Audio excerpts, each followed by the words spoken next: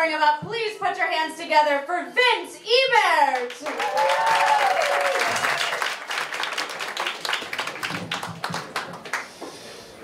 My name is Vince Ebert, and my accent gives it away. I'm from Mississippi.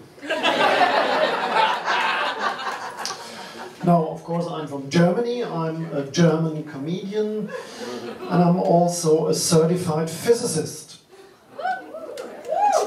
German physicist, double the fun.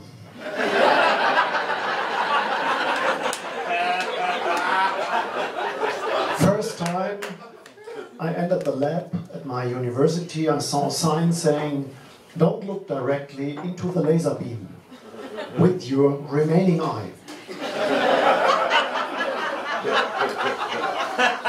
I was always interested in science. When I was 10, I took my canary in its cage outside during a lightning storm just to check if Benjamin Franklin was right. He was. The bird wasn't struck by lightning, he died of a heart attack. Later that day, I peed on an electric fence to prove Ohm's law.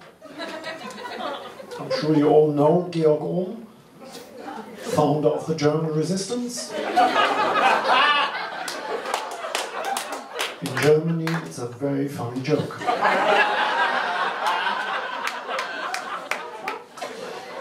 Recently I saw the movie Angels and Demons with Tom Hanks.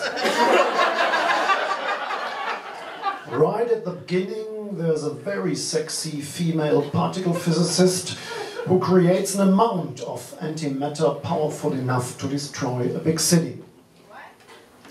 Complete nonsense. I have a PhD in physics, but I never met a sexy physicist.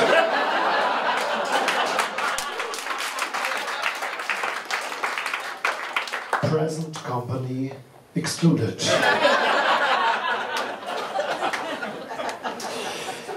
I just moved from Germany to the US for 1 year to make science great again.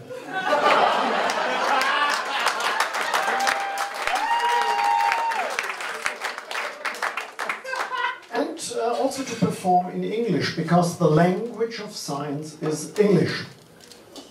It wasn't always like that. 100 years ago, the language of science was German. And if we hadn't had this little screw up 80 years ago,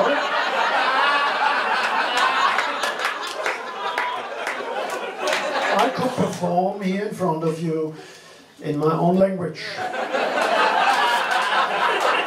Because it would be my own country.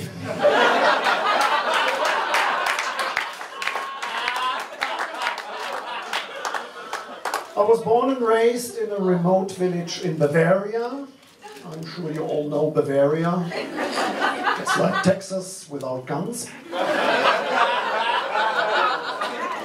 The name of my hometown is Amorbach. Amor, like the Roman god of love. That's why we have 4,000 citizens, but only 3 last names. It's also a very Catholic area, and I can remember when I was a child, I was forced to go to the Holy Mass every Sunday. Of course I did.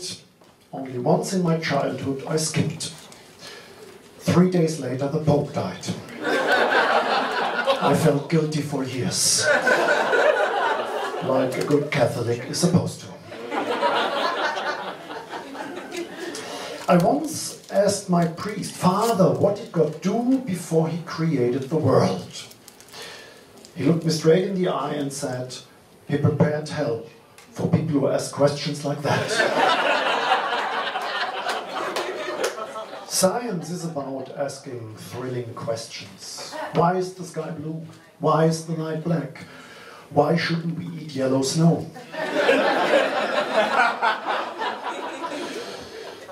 Some people ask me, as a physicist, what do you think of astrology? I tell them, I don't believe in astrology. I'm a very skeptical person. Typical Scorpio.